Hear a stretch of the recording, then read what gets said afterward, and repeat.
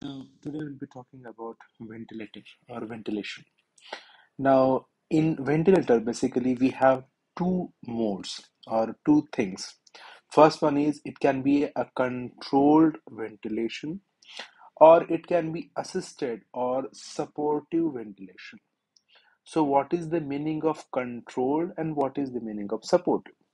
Control means we have the control over everything of the ventilation, means we will be having control of respiratory rate, what should be the respiratory rate.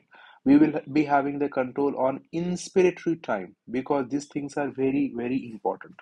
So basically whenever we are talking about a controlled ventilation, it means ki we will be having the control or we can set the respiratory rate, we can set the T inspiratory or inspiratory time. So we can control either the tidal volume or we can control the pressure support that we are going to give.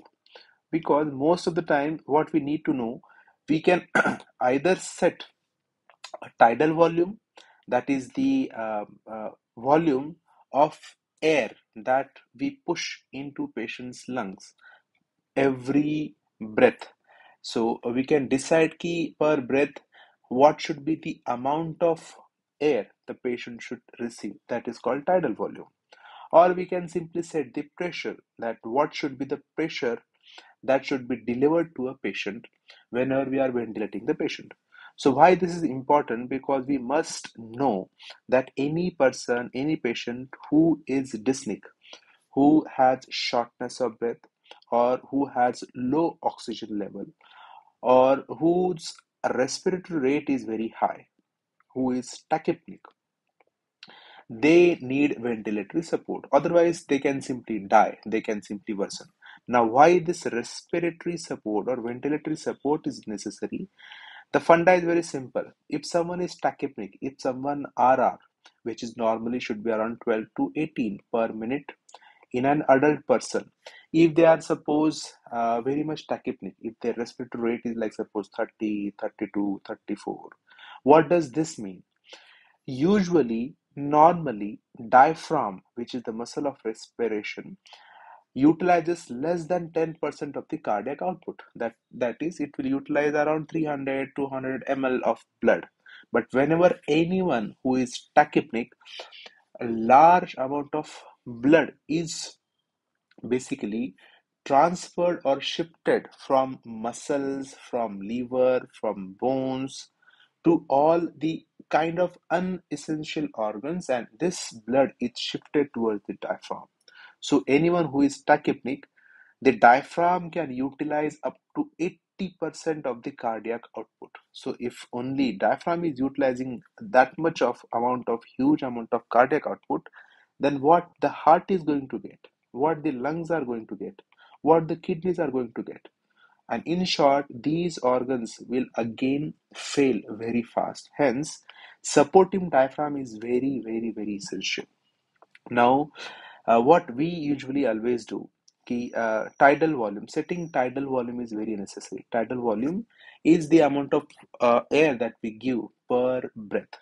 So any person, any patient nowadays, we ventilate the patient with, we can ventilate from 6 to 12 ml per kg per minute. So this can be set. So 6 to 12, 6 ml is called low tidal volume and 12 is called high tidal volume. So if tidal volume is high, it will simply increase the length or the diameter of the alveoli. So the alveoli will be much more inflated if we use 12 ml per kg tidal volume. So what we need to understand, usually 6 ml per kg, this tidal volume, whenever we use, this will not over distend the alveoli, and this can maintain the sufficient amount of saturation of oxygen or PO2, that is partial pressure of oxygen in the blood. So what our target is usually 99%. What is the normal saturation of oxygen is 99%. If the patient has COPD or severe restrictive disease, then we can target saturation target of 91%, which is fair enough. So what we always do is we focus the tidal volume and we calculate that on the basis of 6 ml per kg. So if the weight of the patient is around 70 kg, we set tidal volume of 420 ml. So this is VT, that is tidal volume. This can be increased from this to this. So, depending on weight, we decide how much tidal volume should be given. So, basically, there are two modes. This is whenever we are talking about controlled mode. So, we will control everything. Control the respiratory rate. We will be continue the control the inspiratory time. This inspiratory time is very very important. Why? I'll come to that very very soon. So this F is basically RR. F is frequency of respiration, means respiratory rate. So in this case, we have put this as 18. Now we have set tidal volume of 280 because this was basically a child. But this tidal volume, we always set on the basis of weight of the patient. If the weight is 70, we can put the tidal volume from 6 ml per kg. So if weight is 70, then 70 into 6, that is 420 ml. This should be tidal volume. We can increase if the patient is obese or if the saturation is not getting maintained. If it is significantly lower, the target should be at least 91%. 99 is desirable, but if the lung compliance is very bad, then in fact getting 91% can also be very much difficult at many instances.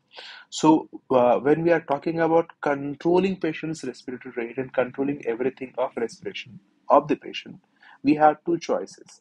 Either we can control the tidal volume, we can set the patient on tidal volume, what we call it as volume controlled mode. So this is called volume controlled, where we are setting the tidal volume. And the second mode is pressure control mode, where we are not actually setting the tidal volume, but we are setting the pressure. How much pressure should be given to the patient's lungs. So I'll come to both of these very soon. Now, the important thing is maximum time, most of the time, maximum centers prefers tidal volume because it is very very easy to calculate. It is pretty decent and pretty effective method. So anyone coming with shortness of breath, increased RR, what you do, you set a tidal volume according to the weight of the patient. So this is the tidal volume, which is 6 ml per kg. Now, initially means as the patient comes with low oxygen level, low saturation, low PO2, then initially to bring his saturation to as fast as possible to 99%, we can set this FiO2. This O2 is FiO2, that is fraction of oxygen into the air that we are giving to the patient. We set to 100%. Now we must know that whatever oxygen we are taking, I am taking, we are only taking 21% of oxygen because we know the air has around only 21% of oxygen. So we give this much of concentrated air. So is it a problem? Yes, it is a problem. We must know that normal air that we are breathing is mainly composed of nitrogen. Almost 70% is nitrogen, 21% is oxygen. So if this nitrogen is a non-diffusible uh, air particle or air part, means the alveoli, whenever the air comes in, the 70%, the air that is coming, the 70% is nitrogen, so it won't diffuse out of the alveoli. So it will basically occupy, it will keep this alveoli patent. But what happens if oxygen comes in? Oxygen comes in and it will simply get diffused into the blood vessels. So nothing will remain here and this alveoli will collapse. This is what we call it as atelectasis. So to have oxygen transfer, this must be patent. But here, what has happened? This alveoli is completely collapsed because this is completely made up of oxygen. That is the reason why anytime, whenever we want to settle down patients' oxygenation to optimal level to 100%, initially until the patient is not settled, until the patient is tachypneic, until the patient's RR is high, we give a FiO2 of 100%. And as soon as possible, as soon as the patient settles, maybe in an hour or 2 hours or 3 hours, we keep reducing this FiO2 from 100 to 80, then 80 to 70, then 60, then 50, then 40, then 30. So if the FiO2 is 30% and if his saturation is maintaining well, then that is fair enough, because the chances of atelectasis, the chances of collapse of the alveoli will be markedly lesser. So now we have seen the tidal volume that we can put like 6 ml per kg or 7 ml per kg or 8 ml per kg, but most of the time 6 ml per kg suffices, and 6 ml per kg is decent. FiO2 we just spoke. Now what about this T inspiratory time and F? Now we need to understand the T inspiration and F, these are very, very, very important. Now the thing is, whenever patients come, uh, what in any ABG we see is, we see pH, we see PCO2, and we see PO2. So PO2 is partial pressure of oxygen into the blood. If it is around 70%, then the saturation will be around 91%. So this PO2 has to be 70%. And what is this PCO2? PCO2 is simply partial pressure of carbon dioxide. So the normal level of PCO2 is from 35 to 45. Now, one of the most important problem in this respiratory failure is this PCO2 is between, the PCO2 has to be in between 35 to 45. But in type 2 respiratory failure, this increases. It can go up to 70, 80, 90, 100. So whenever this PCO2 will rise, this high PCO2 will be termed as type 2 respiratory failure. It will cause respiratory acidemia. So it will cause markedly acidic blood. So pH can be 6.9, pH can be 7, pH can be 7.1. Whenever there is acidemia, whenever there is CO2 retention, patients will start sleeping. Patient will be very much drowsy. What we call it as CO2 narcosis. And this CO2 retention is very characteristic features of CO2 retention are patients will be very much drowsy, patients will have respiratory acidemia, pH will be much less than 7.35. This acidemia will cause it can cause hypotension as well, but very typical feature of usually CO2 narcosis is tachycardia and hypertension. So, tachycardia and hypertension, these things are very much commonly seen with CO2 narcosis. And these patients can die because of this. And if patients collapse, then it is very difficult to make them out of that condition.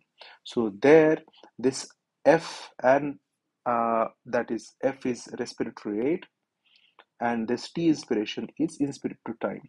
So, what we need to know is the I by E ratio, that is inspiratory to expiratory ratio. Now we know that this has to be at least 1:2.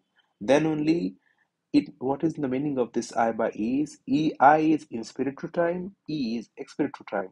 So patient must get time to do expiration, otherwise CO2 will not be washed off.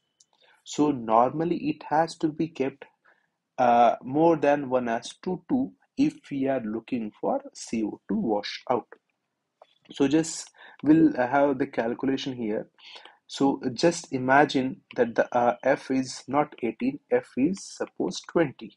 That is 20 is the respiratory rate, and T inspiratory is 1.2 second. So if respiratory rate is 20, it means every 60 seconds patient will take 20 breaths, means each cycle, one cycle will be of 3 seconds.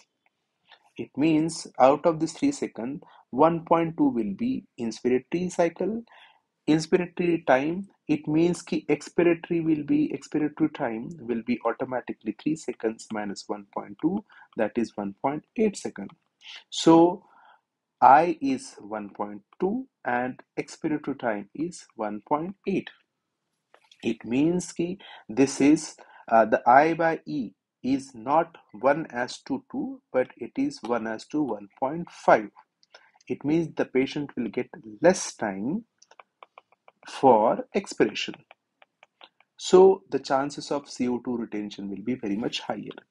Now this I by E comes into very much picture when we are considering the PO2, that is PCO2 as well as PO2. Means PCO2 means CO2 and PO2 means the saturation of oxygen. So what we need to make sure is patient's PCO2 must be maintained between 35 to 45. If it is increasing, if it is becoming more than 45, and if you want to drag it down, then what you can do is you can simply reduce the inspiratory time. Inspiratory time can be reduced, so automatically the expiratory time can be higher and patient can get more time for expiration. For example, in earlier example, what we saw, if we suppose the RR is FF, RR is equal to FF is 20, and if T inspiratory time is 1.2 second, so here the patient is having 1.2 inspiratory time and 1.8 second as expiratory time.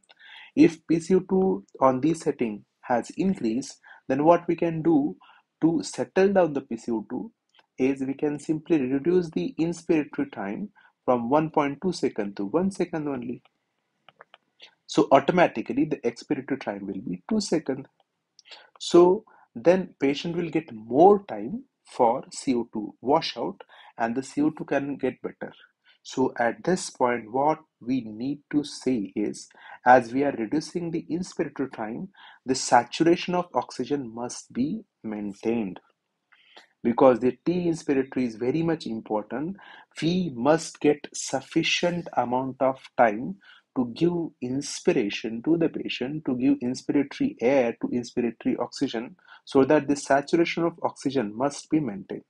So if saturation of oxygen, if it is falling less than 91%, then to settle it down, you can increase the FiO2. So if FiO2 is like 50%, 60%, you can increase it if it is needed to give more oxygen, so that the saturation of oxygen has to be 90%. So in short, what we need to understand is uh, the inspiratory as to expiratory time. We can make it we can increase it to more than 1.2 if you are looking for CO2 washout. And to have optimal saturation of oxygen, you can manipulate this, you can increase the inspiratory time, but you have to make sure that the CO2 is at bay. CO2 is not increasing more than 45 millimeters. And to increase the saturation, you can increase the FiO2 as well, or T inspiratory time as well. So it all comes to the saturation as well as the PCO2 levels. Uh, One of the most important thing apart from this, what we can do is PEEP, because PEEP is the peak end expiratory pressure. PEEP is very important. So PEEP is simply whenever this alveoli are basically at the end expiration. So when the patient has done expiration, at the end of expiration, what is the pressure here? That is called PEEP. So PEEP decides whether this alveoli remains open or not. So whenever there is significant alveolar damage, like suppose in ARDS, there will be significant hamperment in the alveoli so that the alveoli will be collapsing. Alveoli will collapse. So basically, to prevent the alveolar collapse, you need to have a higher PEEP so that this alveoli won't close or won't rupture, block. So in that scenario, you can increase the PEEP level to achieve more and more oxygenation, but it can also increase PCO2. Normally, to any person whose lungs are okay, whose lungs are not extensively damaged, the PEEP which is set is always 5. So most of the patients, the PP is set to 5, and if the lungs compliance is very poor, suppose if the patient has ARDS, if the patient has extensive lung damage, then the PEEP can be increased to 5, 6, 7, 8, 9, up to 10 also. The PEEP can be set, but more than 10 usually it significantly increase the risk of rupture of the alveoli. So this is all about today's talk. We'll again meet in the next topic.